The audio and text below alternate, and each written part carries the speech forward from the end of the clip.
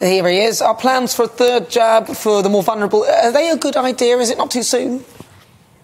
Well, it's probably too soon to make a decision, but my instincts are that we're getting a bit carried away with COVID, that we have other illnesses. We could have a flu epidemic this winter. We need to think about that.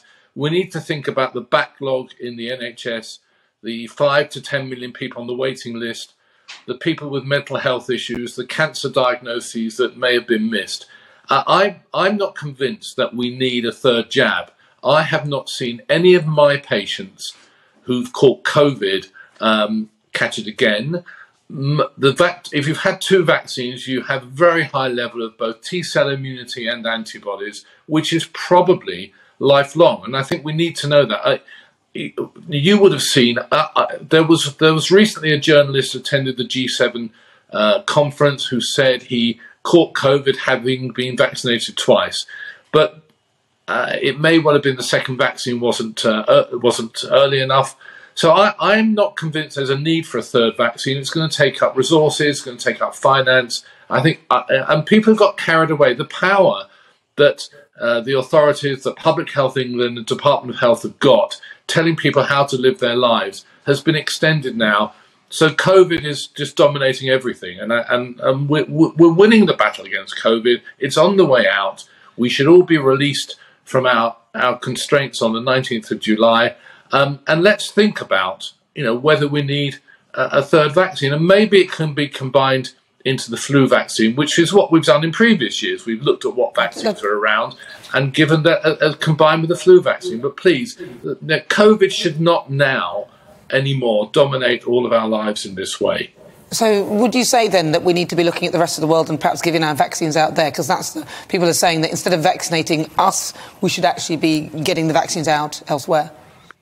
Without a doubt. This is, there are countries in the world that are way behind us with their vaccine program. I think you make that comparison. Why vaccinate 70 million British people for a third time, a few less if you remove children, when there are parts of the world who haven't even had their first vaccine? I think you're right. I think we're overdoing. We've got carried away with the success, and the success is good. Let's face it, we've done very well with our vaccination program, but that's given power to people, and they're using and overusing that power. I know I'm on the receiving end. I have to work with Department of Health every day in terms of our swabbing regime, and the paperwork and the bureaucracy is utterly, utterly overwhelming.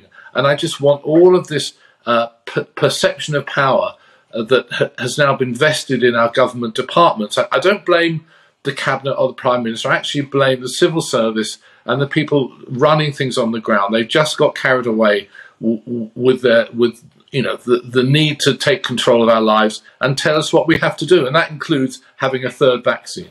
But I mean, you're talking about the success of the vaccine strategy.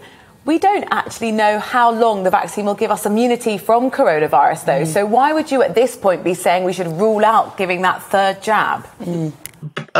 Quite simply because, apart from the occasional anecdotal report, I base what I say on the front line. I'm on the front line. I see patients with COVID.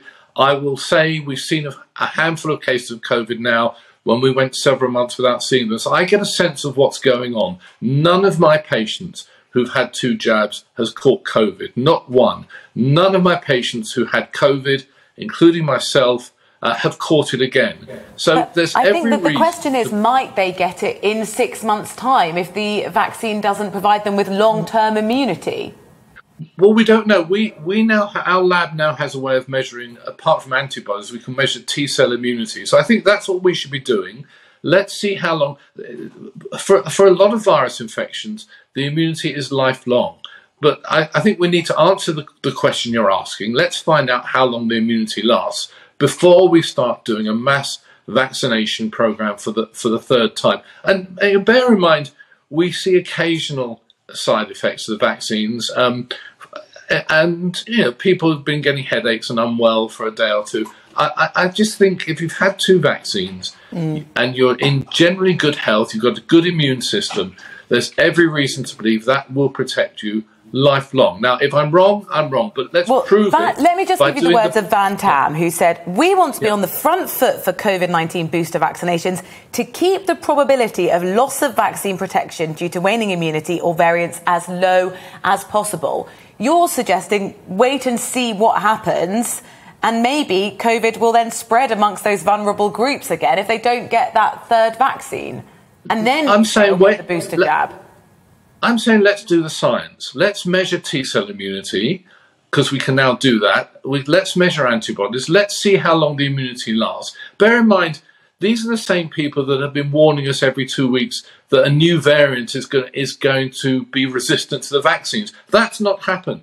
It's scare stories, and people are using scare stories to control us, to keep us under control, to make sure we get the 2 vaccines, which is good, to stop people going out and having too many parties. That's another scare story. The idea that people who've had 2 vaccines could lose their immunity and then catch COVID next winter, there's no evidence that I've seen to suggest that will happen. If you show me evidence, I'll believe it. But I'm not going to buy into any scare stories that force 40, 50 million of the population to have a 3rd vaccine based on just speculation. And the same, as I said, the same people who've been speculating all the time about new variants, this variant, that variant that's going to be resistant to the vaccine. It's not happened. We've done well. COVID is now a milder disease in younger people who are not getting the cough and the chest infections. They're very rarely going to hospital. The death rate is very low. The cases we're seeing include positive tests in people who are actually not unwell. So I want to get this whole thing into perspective. And, as I said, people at the Department of Health have become a little bit overconfident with their power.